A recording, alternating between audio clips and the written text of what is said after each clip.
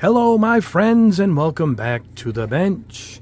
Today we're going to be going over a bunch of tools and supplies that I've built up over the year. But anyway, I was originally going to make this video about one product, none of which you see sitting here. It's going to be a tip or a hack of filter pads for my spray booth, and I guess for your spray booth, depending on what model you have. And I think you can take this hack and use it and twist it around a little bit so it works on your booth. Let me show you what that hack is. Let me pause the camera. I'm going to spin it towards the booth this way. Alright, now we're facing the booth. I was facing this way. The bench is right here. I just spun the camera a little bit to the left. And the hack is, you can see I have no filter pad in here. Let me show you the ones that I usually use. Reaching for it here. I usually use these Filter. These are from, I get these at Home Depot or Lowe's. I use a 12 by 24. You buy 3 packs too for 12 bucks. One's like 5. Fits right in there perfect. Depends what your booth is on your size. This hack should work because it's customizable. And here's the hack right here. Can you see that? This is a giant 20 by 25. Right, and it's a grid, you can see it, and it's meant to fit into it's a custom made, so it comes with the filter pad. Yeah, and what you do is, if you cut to fit this plastic mesh, I'll show you that in 1 second, and then I'm going to cut it to fit that size. And I already cut one. I bought 2 of these at 11 bucks, so at 22 you're going to be in. Now this fits in perfectly. See this? This is the same size as this one. That's it. But we're going to make 2 of them, and we're going to sandwich in between the filter pad. Now, it happened to come with the filter material, but I also keep this on hand. This is aquarium filter roll. I get this on Amazon. I will put a link below. There's a blue one and there's a green one. Doesn't matter which. I go with the cheapest because you're going to go through it. You're not really filtering out impurities of water, so it doesn't matter as far as we go. And what we're going to do is we're going to sandwich the 2 of these screens between this and slip it right in. And then all we have to do is buy this cheap roll of stuff, this filter material, and just replace it as we need it. And yeah, so that's it. So we're going to cut this up and we're going to break it down. We're going to show you how it's going to perform. So we'll head back to the bench now, and we'll do that in just a couple of minutes. We'll head back to the bench, get through some of these new tools and supplies, and then we'll move on to the booth. Alright, here we are back at the bench, and we'll start off with something that was sent to me from a friend of the channel, and that is these hair covers that go in these mason jars. And this works off of one of my favorite hacks my dad taught me in my youth, and that is to keep a brush from becoming bent. You know, when I used to leave it in the jar, and or a cup with the thinner, whatever thinner it was, and I would leave it while I kept working. The brushes would always end up coming out bent because they're sitting on themselves, and you end up deforming the brush. My dad always taught me to hang the brush into the water. So I used to use these clothespins, and I used to, you know, if it's water acrylic or if even acetone or thinner, just swoosh it in there and then let it dry straight up and down, or even into the fluid itself as it eats away at the paint. And when you come out, you have a perfectly straight brush. And this was sent to me from a fan of the channel, Spastic Plastic. All right, his name is Marty. There you are, right there. He has a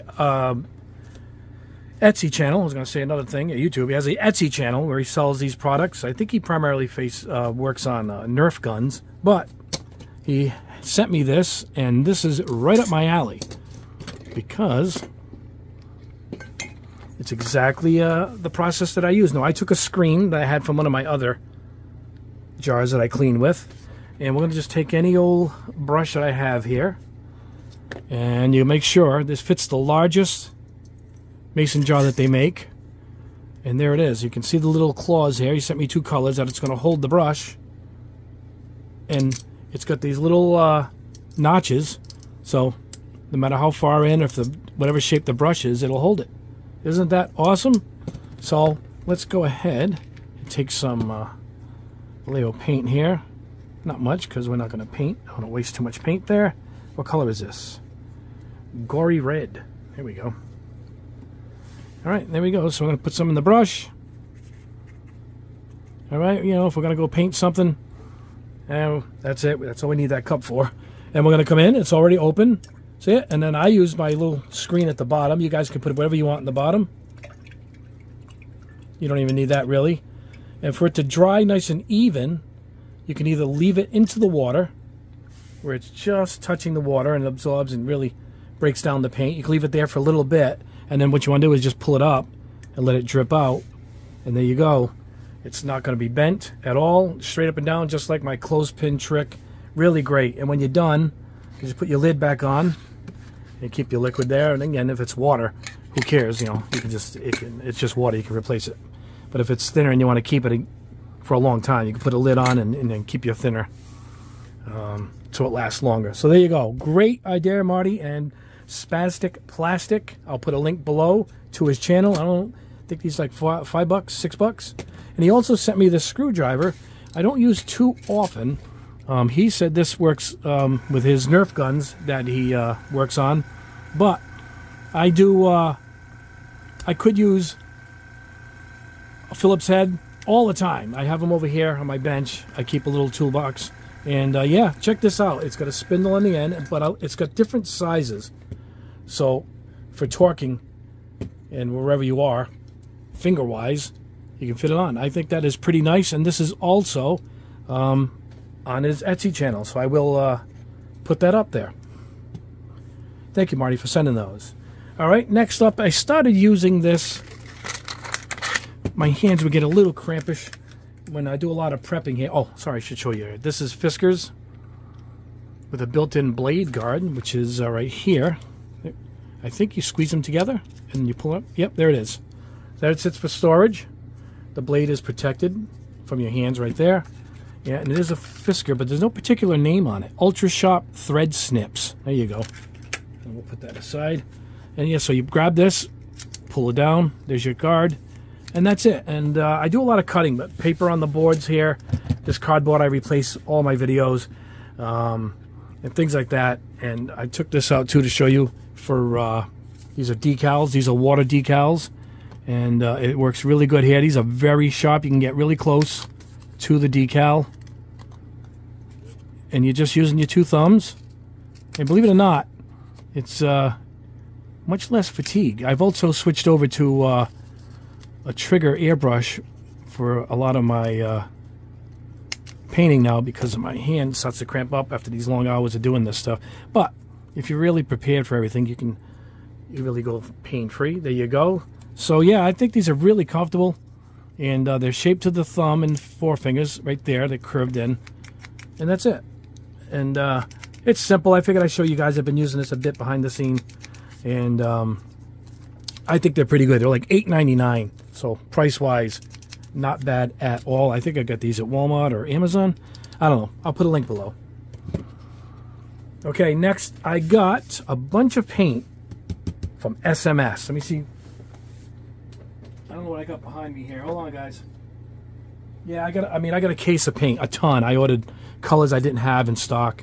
This beautiful orange. I got a lot of colors. But when I saw this, SMS, they made these ceramic scrapers. I had these a few years ago, and I haven't replaced them in a while because I can't find them here. And I'm so glad I found them here on the site. So let's go ahead and cut this open and show you what these are. These are for scraping flash, and a lot of the kits I work with today don't have flash. Tamiya kits, Bandai, but if you're building an AMT or Revell kit, a lot of flash on there. Some of these, and then of course, if you're 3D printing some of your stuff, I'm trying to get these out of here. If you 3D print, you're going to get a lot of flashing also. And that's the excess plastic. But these are made of ceramic. So, you're not going to get cut. That's it. But it's actually a blade. We'll actually use this other handle here. And these are made to fit any handle that will hold an X-Acto blade. I don't know if this will work. Let's see. Nope, I don't think this one will do it. Nope, let's get another one. Hold on, guys. Let's get the one I had here. Yeah, see, this will allow me to expand it much more. All right. I have a ton of handles here from that super handle shootout that I did. So I'm going to pull this way up. There it goes. Yep, this will hold it perfect. Getting close. I'm going to sock this in right here. There we go. Oh, don't want to hit the camera on you guys. There we go. And that's it. Now this will scrape edges. Actually, I have this plane here for another test, but we can show it here. Particularly on a long fuselage like this. And you're going to scrape it. And it's not going to cut in like it would a metal blade. Oops. Clothespin goes flying. So yeah. And you can see what's taken off, all that dust on my finger right there. And that's nice and even. And it doesn't cut in at all. And these stay sharp a long time, but not sharp to cut you. Like I said, it's not going to cut you. I think these are really good. I've used these on a couple of kits, and then I think they not wore out. When I moved to this house, I misplaced them. I didn't realize I had missed them all this time until recently, because the kits I've been building don't really have much flashing. But if you're building planes or cars from AMT, some of those kits have a lot of flash, extra material that's off the molds. So yeah, this is great, and also it would work, I guess, a lot of if you're cutting, if you guys are printing 3D stuff, you get a lot of that extra plastic. Take it right off just like that. So these are really nice. Ceramic, they call them scrapers. Yep, just scrapers. Ceramic scrapers. See that? So there. That is that. And this is out for a particular reason, and I'm going to show you that reason right now. Colored cement. Check this out. This is blue and red. Now, I tried dyeing my cement once and it affected it. So whatever they're using in this doesn't affect it. So I know you were thinking the shortcut would be just to throw some paint in it, but cheap anyway. I don't know if these were $5. So it's cheap anyway. But what this happens is, what this is good for is, you see where the glue is gone, particularly on these fuselages and a F-14 Tomcat I did recently. When I painted it, there was a gap. I couldn't see. I thought the glue, because the glue acts as like a putty, this type of glue. It goes right along the seam, and I didn't realize it didn't reach there. And then also, when I sprayed it, I saw some glue, and it discolored the paint, even through the primer. So if I could see the glue, which you can on the clear ones, like, hold on, guys, like this type of glue, you know, clear. Then I want to sand it. So now, when I put this on, I could see the color. I'm going to show you the color right now. So we're going to shake it up a little bit. Right there. It's got a built-in brush. And we're going to just put this along the side. And I can actually see, like a panel liner, where it's going in. See that? I could see that the glue made its way up there, all the way along that seam. And very important, because now I can sand away all this excess, the red. If it's clear, it's really hard to see that. And it's different colors for different colored kits. So I got the two of them just for the heck of it. I use a lot of glue anyway. And we're going to shake this up, and we'll see what the blue looks like. We'll do it over here in front of the fuselage. Or the cockpit, rather. There we go. Don't knock that over. I'm going to hold this together tight. Alright, I'll put a lot on for the camera. And that's it. It follows along the seam. And that's it. It glues together itself. It should glue together quickly like the other ones. And then that's it. Now when I sand it, I can see that I've gotten rid of all the glue, except for in the seam where I want it. And that is the purpose for colored cement. Night blue, this is by Ammo, and red magma.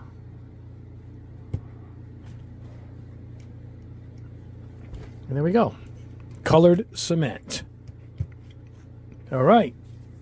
Now, I got brand new markers from Hobby Mio. And without going through a big test, I just colored some right here. These are metallics. So these are, yeah, laser pearlescent marker. Red, green, yellow, blue, and silver. So what I did was I just put them on here quick to see how they look. So you guys can see the colors. And there you go. They actually dry pretty durable. There's no drag to it at all, no thickness. So, you know, while it's not even, I'm guessing this is probably more for eyes and little bits like that, like the eyes and whatnot. But it's got the smallish type of nib in the front. See it? So I do like Hobby Mio products. So far, they've been really good to me.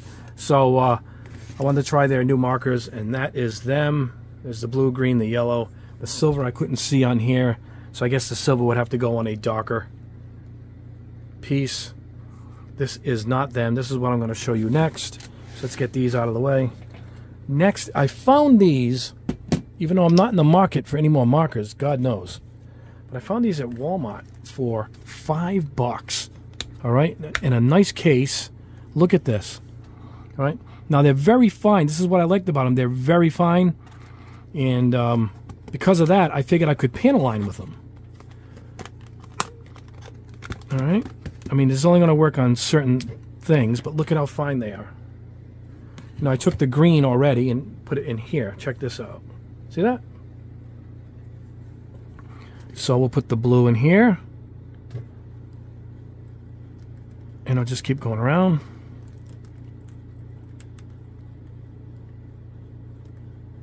There we go. I got to let it dry before I can rub it off. And I think they're alcohol based, so we can just use the same thinner I would use with my my panel liners that I just released. Check that out. And this is the yellow I put in here. See it? Let's try another color. I mean, $5. I tried to look them up anywhere on Amazon, but evidently they're made exclusively by this particular set is in Walmart. But at $4.99, I think I paid. Absolute bargain. Let's see if we can fill this in for you guys. Just like that one. Yep. It's like a little vent area here. But this is good if you're going to build kits, like if you're on a trip or you're on a kitchen table, go ahead and use markers. I'm going off the edge on purpose here because I want to see if it rubs off, and it does. Check that out. Yeah, but these are really, really fine. So, yeah, not bad. Kind of impressed, really impressed at the price and the nice kit that it came in. But yeah, I just got those recently because it was a fluke. I said I'm going to try these and see if they work. And you know what? They work. Look at that. Not as good as, you know, dipping the paint like my new ones I just released. But hey, gets the job done. Not too bad. Here are the edges I did of the blue and the green Hobby Mio. I just trying to hit different edges to see what I could highlight. And that's why I did that. And that's the blue and that's the red glue I just did. All right, we're getting close to wrapping up before we go ahead and do the hack for the spray booth. All right, second to last is liquid mask. Check this out. Now this is liquid masking tape, and this is by Humbrol. There's this purple. It's got a safety cap. Sorry guys, there it is. You can see it. Looks like purple slime. Nice beefy jar though. This one is by Mr. Hobby. I like this one in particular. This one really works for me well. It's a dark green, same viscosity. And this one is from the craft store. I don't know if it's Michael's, Hobby Lobby, one of them. I've had this for a little bit, but I like the applicator for this one. All right, this is fine line. Is that it? Is that the brand? I guess it is. All right, and this has a nice needle application. Check this out. Look at that. So what you do is, let me get this spoon. All right, here we go. Let's just pour some out. See, I'm just throwing it all over this spoon just to show you guys. All right. See it? And when we're going to spray over this, paint is not going to, of course, go below that, but this rubs right off. In theory, we're going to find out. And God knows I'm going to try and put this needle back in here. Oh, I got it. I can't believe it. And so, we'll let this dry, and that's what it looks like dry. It's like rubber. And we're going to paint over this, and then that will leave behind just a clear spot, as if we masked it. So I did some on here. Here's the purple one. See it? I took this Gunpla piece. Sorry, guys, hit the camera. See it? I just quickly went over that corner and then in the proper shape. Once you get it in there, you can get a sharp knife and carve what you want. Right? This is a tip I painted with the Mr. Hobby brand. Look at that. And then I did a few more. I did edges here. I just painted up a few things. This one's already done. I painted just some primer over it, and I just put the sticky stuff on the end here just to see how it looks when we peel it off. So we're going to go ahead and airbrush these, and we'll peel it off and look at the results. And then onto the spray booth. Alright guys, I just grabbed the color here. This is flat blue from Tamiya. Sprayed the spoon and all the pieces, just quick. I use Tamiya. It dries really fast with alcohol in it. And that's what I figured we'd do. Now let's see how this stuff works. I started peeling this one behind the scenes here to make it easier. There we go. That peeled right off. And there it is. Here's the goop right here. See it? So let's do another one. Let's try. The spoon would make it the easiest, right? Let's see. Where do we go here? Right here? Here we, oh, look at this. This one comes right off.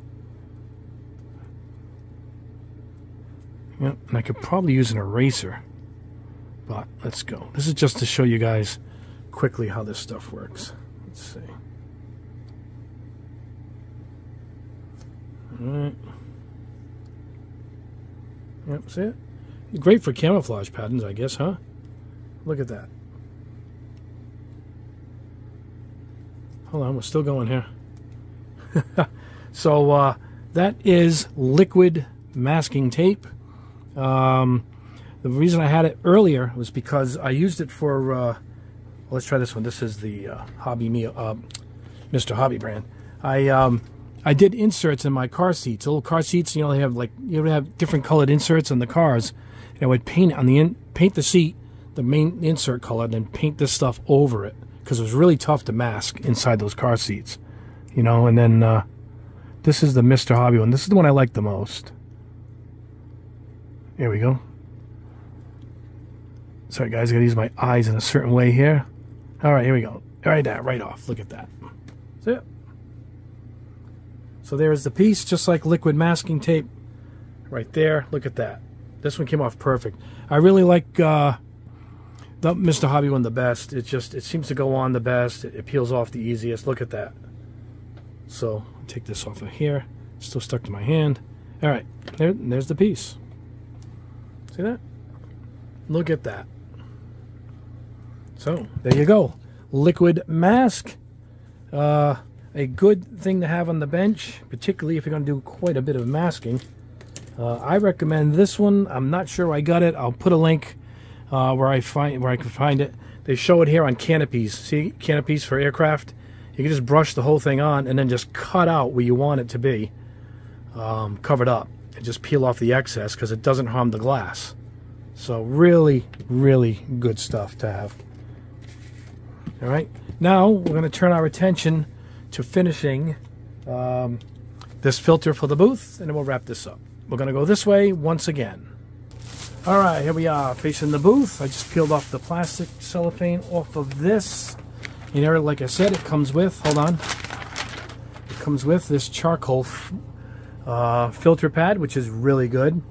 But I also have the roll, which I'm going to show you. Now, I want to show you this too. It comes with these, because to keep this together between the two pieces, I was going to use twisty ties, you know, just twisty ties, a couple, you know, you may one around each corner, but it comes with these. See, I'm holding in my hand. They're little clips, so you can put the two together. So we'll use these. They're reusable too. They're like spring-loaded little plastic clips. So we'll go ahead and use that. Let me grab my Bandai nipper. I cut one already. So here's what we're going to do. We're going to match it up. That's it. See what size we need. All right. I can come into play here into the camera. And that's it. So we're going to match it up right here. Take the snips. All right. And we're just going to cut all the way across. Just find the one that you need, which is right there. And then we're going to come up here and see which one we need up here. Basically going to take the end off. And then, it's the one that's already done. Just going to come down all the way. And just snip her all the way down. This is fun.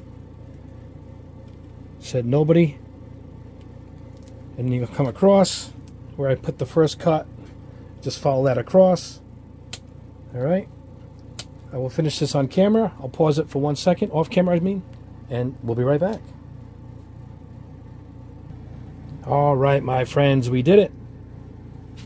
My camera mount when I use when I'm airbrushing on camera. So that's why that is sitting there like that. Let's take this filter pad, lay it in between. Alright, we're going to lay this on top. Get my whole body swinging in here, and then we'll see if we get these clips to work. I don't know if there's enough space, but let's find out. See, you can just push these through. I don't know if it's going to work. But I might not even need them. You know what, guys? I think. Oh, you know what? It kind of holds it there while I'm working on it. Off by a little bit, but let's go ahead and even that up. That works. It did work. All right. To make sure it's even. But I think the strength of the filter pad pushing out will actually hold everything in place. Again, you got to use this idea in different ways for you if it's if you have a different type of spray booth than what I have here. All right, I'm gonna try and do this without them, at least at the top. Here goes one. Here goes the other. Held it up here. It's holding it up there pretty good. Yep, and look at this. It works. Yep. Get this guy back up here. I think the twisty, my twisty ties will work better. These are a little weak. Yeah, these are too weak. But there it is. I'm going to come down here and up. And there it is. Now we're good to go. All I have to do is buy rolls of this aquarium filter pad and change that. And the two grates you buy once, I think they're 10, 11 bucks a piece. Got mine at Lowe's, and you're good to go. I mean, an awesome hack, terrific. Those other filter pads are 5, 6, 7 bucks a piece, and I was using the roll in my other the basic spray booths that I have, the waterfall ones in the other room, and the one from Amazon. And I said, boy, if I can only use that type of filter padding here, it would be awesome. And it does. It works. I was just walking through the store and saw that grid, and that gave me the idea that it would hold up this filter pad. And there it is. So there you go. That is the hack. And let's head back to the booth. We'll wrap this up. Another sneak peek at my airbrush. I'll give you guys a little more info on it right now. Hey guys, I was going back to the bench. I said, let's stay at the booth. So here it is. It is my cooperation with Gallery. I've shown this a few times now, but we got a little more info. They're working right now on airbrush stands. Yes, we're going to have airbrush stands exclusively under my name. And I think the only difference is we're going to make this blue so it matches the airbrush. That's what I requested anyway. We'll see what happens. Number 2, you guys requested a fan cap they're working on right now. So this will be out. Right now we're looking at the 20th of November, a couple weeks, and this baby will be on the market. I'm testing it behind the scenes now. It's incredible. You guys are going to love it. The price point is right there at $120. 119. Beautiful, super beefy nozzle. Look at that. The handle, we'll go over more details, but you see the handle is solid aluminum versus, hold on, I'll show you. From their advanced series, which I use all the time. Use it today, actually. Right? Look at that. It's hollow. See it? Like pressed steel. On here, we're looking at solid aluminum. It completely feels awesome in the hand. But like I said, I'm going to go through, we're going to paint everything with, we're going to go through everything. We're going to change needles, nozzles. We're going to do all that. But I want to let you guys know that we're looking at the 20th of November. We're looking at a huge discount, 20% off, getting it close to $100 and free shipping. The goal here is to work without Amazon, who has been sending out a lot of crap lately, and you guys get these bad airbrushes, and it gives the company a bad name. So what they're going to do is they're going to go ahead and ship directly from the manufacturer. We're going to throw in free shipping, so it's still going to be as if you ordered it on Prime. So, and with a 20% discount, it's going to go like gangbusters. I can't wait for you guys to try this. As I said, well, a few more videos to go with some tests, but then we're going to land right on this, and we're going to do a full-on test. I want to do it closer to when you can purchase it. I don't want to put it up as a tease. We'll show it when you can go ahead and order it. That's what we're going to do. But I might have a few more teasers coming up on it, and very excited for you guys to try this. And also excited that we're going to finally have airbrush stands available for you guys, and a fan cap will also be available for my swallowtail airbrush. Anyway, guys, that is all for now. Thank you so much. Please subscribe if you haven't already. We try to go over 2 videos a week. I got another one coming this weekend. This weekend we're working on bear spray paint. We're going to decant them, and we're going to spray them out of the can. Some beautiful colors here. A gold. Look at this rose gold. So we're going to try these. That'll probably be the next video, as I've already started testing them, and kind of impressed. Now, I haven't decanted them yet. We're going to decant them, and then we're going to airbrush them and see if we even get good results there. But so far, very good spray paints for the money. $6.99 for the opaques, and I think $9 for the metallics. So anyway, that's probably coming up next. We'll see you over the weekend. But please like the video, subscribe if you haven't already. And once we hit that 100,000 subscribers, an incredible, massive giveaway. My airbrush, a compressor, a spray booth. I'm giving it all away. You will need nothing. Even a kit I will throw in. Even the paint I'm going to throw in. Even a pair of nippers we're going to throw in. You won't need nothing. You're going to have it all with this giveaway as we approach 100,000. The push is on. So tell your friends, family, neighbors, hey man, subscribe to Barbatos-Rex. You all will have a chance. At 1 in 100,000, whoever leaves a comment is the ones who will have the chance. But that's when we reach the plateau. Anyway, man, coming soon is my airbrush. Really excited for it. Thank you guys for sticking around so much. Have a wonderful weekend. Have a great day.